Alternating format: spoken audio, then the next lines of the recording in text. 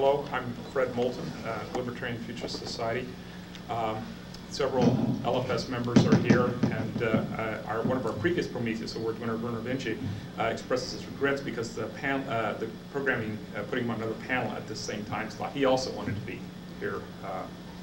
His coffee clutch. Yes, it's an unfortunate scheduling. The Prometheus Award, sponsored by the Libertarian Future Society, was established in 1979, making it one of the most enduring awards after the Nebula and the Hugo, one of the oldest fan-based awards currently presented in science fiction.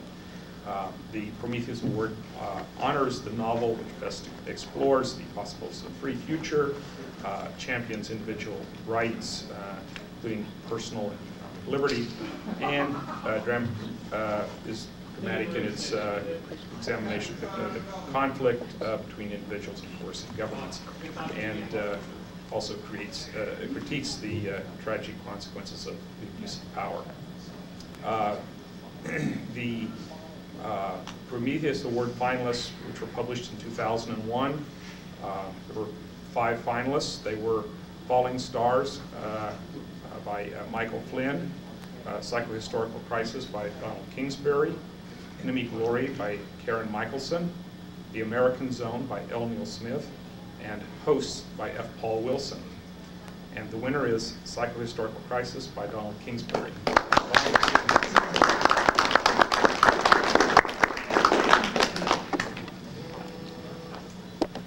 That's very nice.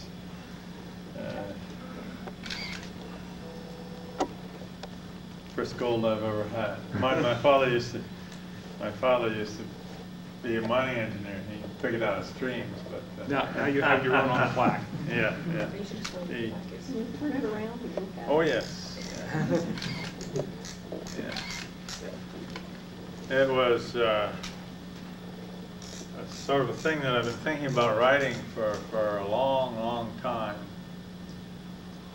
I started reading Asimov's Psychohistorical Crisis, his foundation stories, when I was about 16.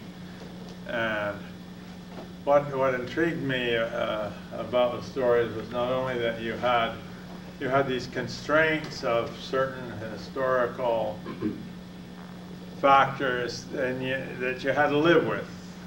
And we all know we have to live with constraints. We can't walk on the sun.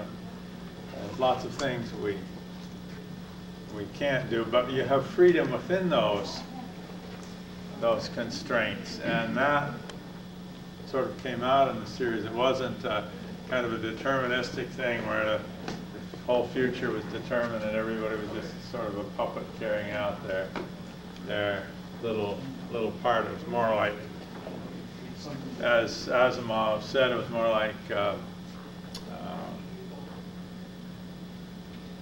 hydrodynamics, where you don't follow the individual atoms through the system. They can go anywhere they want, but they have certain constraints that they've got to handle. Now, one of the things that bothered me as a teenager, and it bothered me all the time, and it became the seeds of the novel Psychohistorical Crisis.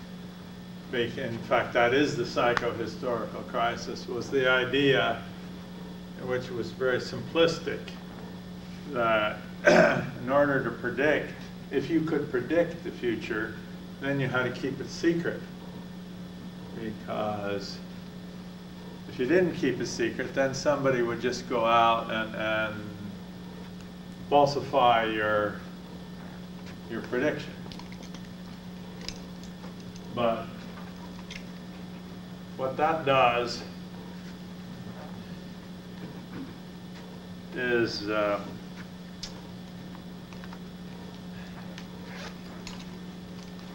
it sets up an elite government. The people who, and this came through in Asimov's stories. You have the second foundation, which is doing the predicting, And they're not telling anybody about what the prediction is or what the future is or anything like that. They're keeping it a secret. But at the same time, predicting the future is, there's no single future that you predict. You look at, it's just like ourselves. We walk out into the street and we predict that a bus is coming along, and we decide whether we're going to run across the street, we're going to walk slowly and get run over, or we're going to wait for the bus to go by. You know, we have all these decisions to make when we predict. I predict that if I run, I can get across the street ahead of the bus. I predict that if I don't run, I'll get run over by the bus. And I predict that if I stand still, I'll survive. So I have these choices that prediction gives you. Well, the Second Foundation had choices too. Harry Seldon, he looked at the decline of the galaxy and predicted that if you set up certain people in a certain place under a certain environment, they would be able to revive the civilization within a shorter period of time than if that wasn't done. But still, you have this Second Foundation making these decisions. And what happens with an elite is that they start to make decisions toward their own benefit. Okay, we have a hard time predicting, so this option, which is kind of fuzzy and is difficult to examine, well, we'll make sure that that one doesn't happen because it doesn't fit the math too well. And we'll take this one, which may be the easy course. Decisions like that happen. And nobody can contest this because nobody knows what's going on. So you have this powerful government which is kind of treating the people as atoms rather than as thinking people. So it occurred to me that this would cause some terrible crisis in the future when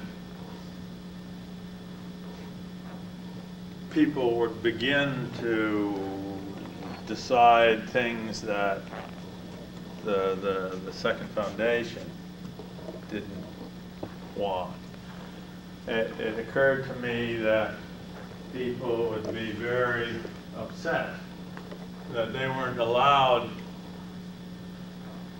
to study the machinery of prediction. That they would develop a feeling of exclusion, a feeling of being manipulated, even though the manipulators are claiming to be doing it all for your own good. You know, this is similar to the Catholic position when they didn't allow anybody to read the Bible because only the well-trained priests and clergy would be capable of understanding it. So you weren't even allowed to read it.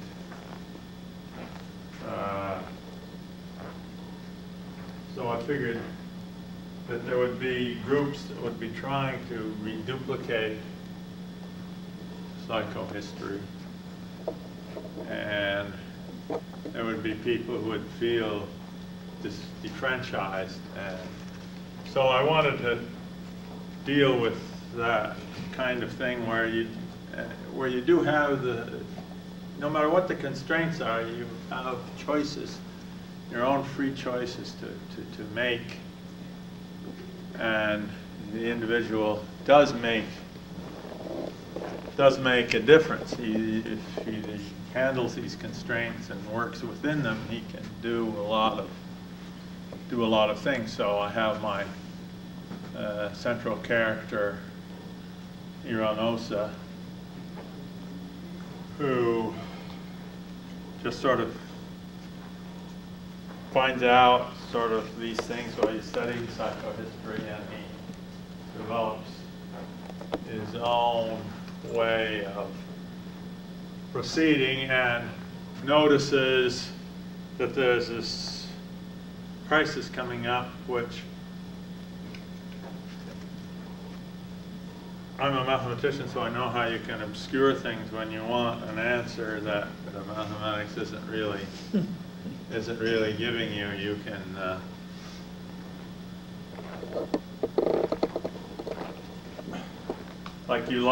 you like smooth functions which don't have these discontinuities and stuff, so you ignore the discontinuities and you only just study smooth functions, and you apply your smooth functions to the model, and you get all these nice smooth answers which may have nothing to do with reality, because reality may not be very happy with the smooth function. So you can get, I mean, like something like mathematics, it's only a model of what's really there. There's no way that you can have a perfect picture of the future, and you have to be very careful about your assumptions and stuff like that. So it was a great deal of fun to do, and I especially wanted to look at Asimov's assumption that you had to be secret if you were going to predict the future. I don't think you have to be. I think you get a very interesting future if we have this predictive knowledge. Well, in our society, we do have a lot of powerful predictive tools. They're not as powerful as in the science fiction and all that, but we do have powerful predictive tools, and it's better if you can go to the university and you can study them, or you can buy a book and you can study them at home and you can model things, and people have access to it. They may not want to do it, but I know a lot of people who are in the stock market now are very interested in doing that kind of thing. So you get a very different society when you predict something that you'd like, and then you find out that everybody else is predicting something else, and they're stopping you because they don't like what you want. You want to develop all this land, you know, and you want to cut it down and sell it or something, and they want to live there or something. So you have one goal and they have another, and you're predicting that you have the power to go in there and cut it down, and they're predicting that you don't, and you get this big conflict going. If everybody has enough power to really predict, they predict that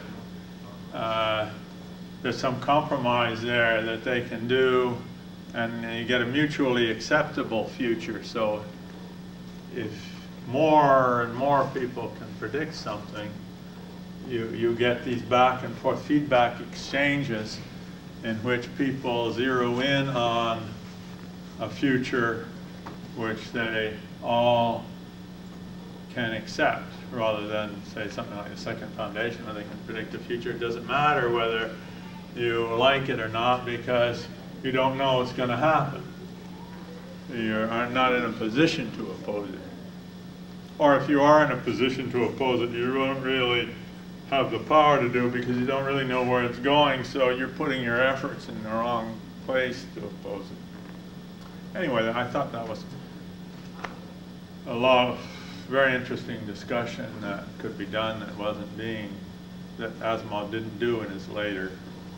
So it bothered me that he had a robot that had been around for 20,000 years manipulating human history, and we were all just sitting there, and he was taking care of us because he had these laws of robotics in him that he had to take care of everybody, you know.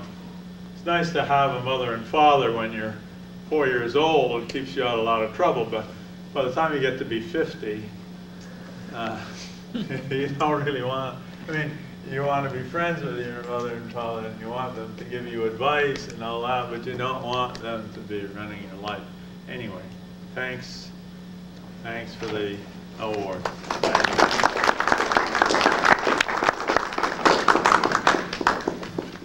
Our next award is the Hall of Fame Award, which focuses on older classic fiction, including novels, novellas, short stories, poems, plays, and we've expanded into movies and television. The finalists for this year's award were A Clockwork Orange, a novel by Anthony Burgess; Requiem, a short story by Robert A. Heinlein; It Can't Happen Here, a novel by Sinclair Lewis; The Prisoner, a television series by Patrick McGoohan; The Lord of the Rings, a trilogy of novels by J.R.R. Tolkien.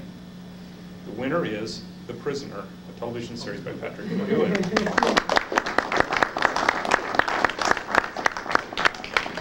Mr. McGoohan could not be present, but has sent a statement which will be read by Fran van Cleave, science fiction author and LFS member.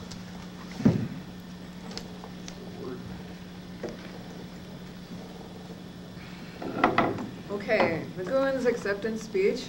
Mr. McGoohan wanted me to, I guess, read these comments to you. So he said that it meant quite a bit to him because he is philosophically in the same ballpark with individualists and libertarians. And he also said, I am very touched. There's no point in talking about the show. Everything that's in there is in there. I would say that I am amazed, after nearly 40 years since The Prisoner first got out, to receive this prestigious award. I'm glad you expanded the spectrum of your award from novels and novellas to include film and television, because every now and then in film and television, something good will come out. Thank you all very much. Thank you all for attending. I'm sure the various organizations would like to have people sit around and discuss the winners who are here or their acceptors. And there's some literature from on the back table of the various organizations. Thanks a lot.